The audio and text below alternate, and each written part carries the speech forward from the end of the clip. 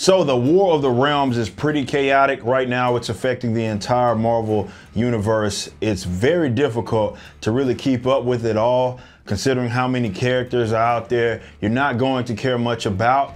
But all of the OGs are part of it, X-Men, Avengers, and so forth. Long story short, Malekith has either defeated or conquered all of the other realms, except of course Midgard, which is now under attack. Now Thor is currently trapped in Jotunheim. You have Journey into Mystery that deals with Miles Morales and others protecting Thor's new baby sibling. It's really insane. But out of this, we are really getting some new characters, as well as some, I guess, reappearances, if you will. In the War of the Realms, New Agents of Atlas, we have a handful of original new characters, not tokenized characters. One of them is pretty goofy, I will admit, but one especially I could see really sticking around. For those that don't know, the Agents of Atlas is a team that's led by Jimmy Woo, who was a former agent of S.H.I.E.L.D. They do the run-of-the-mill crime fighting, and this particular side of the Agents of Atlas consists of really an entirely Asian team. Talk about lack of diversity. But like I said, that's perfectly fine. Diversity is a joke of a concept, so let's get into it. This is War of the Realms, New Agents of Atlas, and we're going to talk about the new characters that were introduced.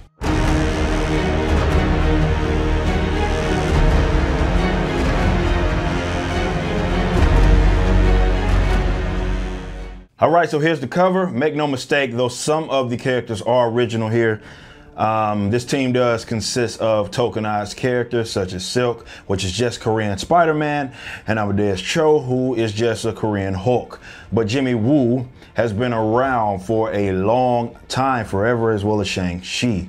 So here's one of the newer characters, Pearl Pangon, aka Wave.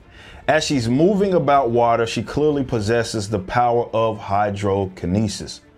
But we really don't know how she got any of these powers, how she's able to do it. Nonetheless, she's in the North Pacific, where she ends up running into another hero by the name of Arrow. Now, Arrow is basically a friggin' airbender who has the powers that are sort of wind related. So you have Filipino waterbender and a Chinese airbender. Arrow is new, but this isn't really the first time that we are being introduced to her. She popped up last year in China. They confront each other by basically saying they are both out of their jurisdictions, but they feel these disturbances down here, you can see in the both, I guess, the water and the air. This is when something seems to pop up out of the water and hurt both of them. Then we move on to Mumbai, where Jimmy Woo, right here, is training at his Pan-Asian school. As you can see, tokenized Spider-Man right there. Miss Marvel, we got Shang-Chi, Braun, and they're fighting this massive robot. This timeline sort of threw me off, but this really takes place before it's before and during the War of the Realms issue #1, and I'll explain this in a bit. But just know that Miss Marvel and tokenized Hulk do not get along really with each other.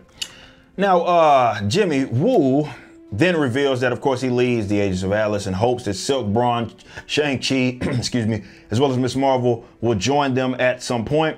He then gives them a test by asking them what kind of pair it is that he's holding. This is where you can sort of see where they're all coming from, which determines their perspective, right? Shang-Chi thinks it's a Chinese pair. The Koreans think it's a Korean pair. Miss Marvel thinks it's a Japanese pair because she's seen that sort of pair at a Japanese store. Jimmy then says, bro, it's just a pair. This is why y'all be fighting over stupid stuff.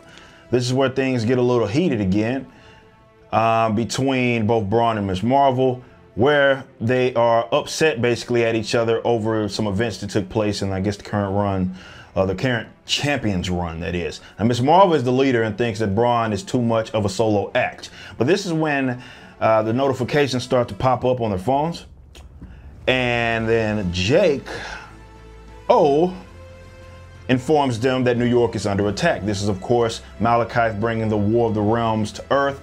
Knowing that Korea needs help, though, as his attack isn't just in New York City, Woo instructs the team to go to Korea, as they now are new agents of Atlas. Now, Cho thinks they, of course, should go to New York, but Ms. Marvel says that she's going to join the rest of the champions. So this explains how she ended up with Cyclops and the others in the other War of the Realms issue. Now, in Korea, we see that White Fox, who is a newer character, well, she was introduced, I guess, a few years ago, if I'm not mistaken. But still, we don't know what the hell it is that she really can do. She's obviously modeled after a damn fox, and apparently she can really jump really high, or she can fly, as she just saved this kid as an army is claiming this area, right? And they're saying basically this is going to be the new Muspelheim, and you see that these fire demons are sort of around. This is where we see two new original characters. Now, these two new characters are also fighting this army in Korea. We have Danny B, or Bai, aka Crescent, who is a Taekwondo prodigy who has this buddy by the name of Io, who is a magic bear that follows him or her around. As you can see, when she punches, the big bear punches too. I know it's sort of goofy, but this other character is one that I think is a pretty solid character, and that's Luna Snow. She's a K-pop star, but she's also a superhero. It looks like her powers are sort of ice related, and Braun seems to had already known who she was. But as they are getting attacked, Braun heads their ship into action because he thinks that they need their help, right? Now, Wu is like, the team down there got it under control. They got a plan, they're good, but his worries get the team ship struck, and Wu is knocked out cold over here. And now Braun, which he didn't want, he's basically the leader of the pack. Anyway, they are now on the ground, and Braun is trying to introduce himself to White Fox, but she knows about the stories of him trying to take over America. So they all began to fight each other, not realizing that they are all on the same damn team. Tokenized Hulk then pulls out some sort of hose of some sort, which leaves Luna Star sort of frozen in ice. Again, I have no idea what her powers actually are, but with her being frozen, it looks like Queen Cinder's army has taken over the area back over in the North Pacific. That's where Arrow and Wave sort of pop up. And the demons say that the whole plan, the entire plan, was to lure them both away from their little cities, their bases, to conquer those cities. But randomly, someone attacks the demons, and Tutu Pele. That's who it is. And I haven't heard from this character in a while. She's basically a Hawaiian goddess. Looks like there's gonna be some retcon here as well, or some expansion. So I'm really interested to see what happens out of that. And really that does it for this particular issue of the War of the Realms Agents of Atlas. And by the time I'm covering this, the second issue is already out. So disregard if some of these characters have been expanded upon. Please disregard that if they expand upon them in the second issue, which I may be covering on this channel as well. So that's going to wrap it up for this issue. You can see we got some new characters in Wave, Luna Snow, Crescent.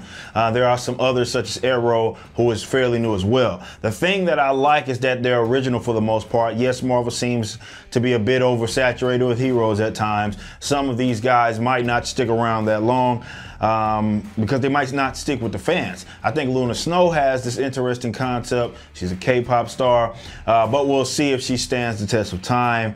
I think in today's climate, this will be a hit if this ever went to some sort of live action depiction, but only time will really tell. I always prefer this to these tokenized characters. In a world with 50 Spider-Man, we don't need Silk, nor do we need Braun. They are both lousy characters as far as I'm concerned. So in this world of tokenization, it's always good to see people trying to really just give these new characters a try. If they fail, they fail, but you at least got to give it a try and try to be original at the very least. Well, yeah, that's gonna do it. Remember, if you want to become a patron over at my Patreon, go head over to my Patreon and you get monthly or weekly vlog and podcast requests, depending on how much you're donating a month.